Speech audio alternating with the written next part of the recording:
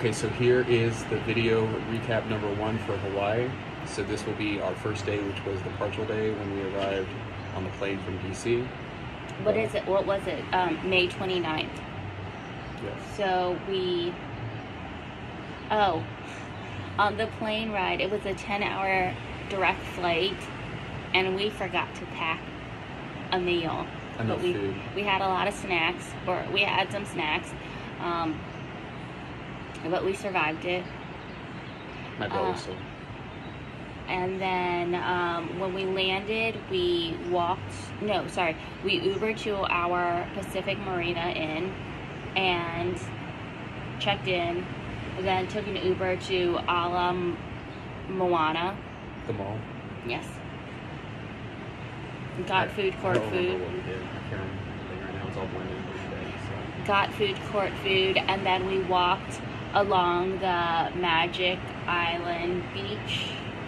Oh, right. Where, the beach where all the locals were. Where all the locals were celebrating graduations and Memorial Day. So that was pretty cool. Then we walked to Whole Foods. And it was the best Whole Foods of all time. Do I have a picture of it? And I got poke, which was really, really good. Can't find a picture of it.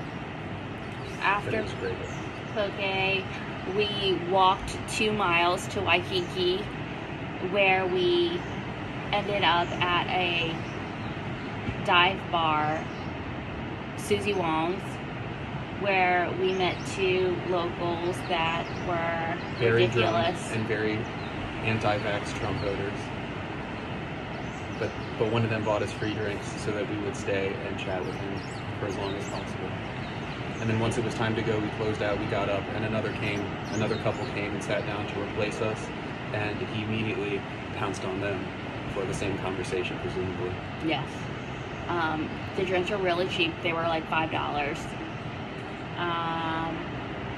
What else did we do? We walked to the downtown Waikiki after, and saw walked around, saw the buskers. Yeah. Oh, and then our last activity of the night, when we were completely dead and jet lagged and couldn't even think anymore, we went and ate at this really good place called Yard House on Lures in Waikiki. Yeah, what did I have? I had street tacos. Oh.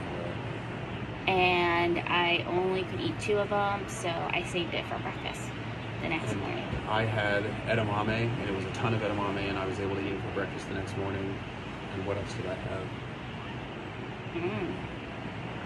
I don't remember. Oh, zoodles, shrimp zoodles. Oh yeah, so it was like, it was like a big plate of spaghetti except for zucchini noodles. So when we were at Yard House, the Uber back to Pacific Marina Inn was like $50 when we first sat down, but then by the end of our meal, it went down to $25. Okay. That was day 1. Bye, everybody.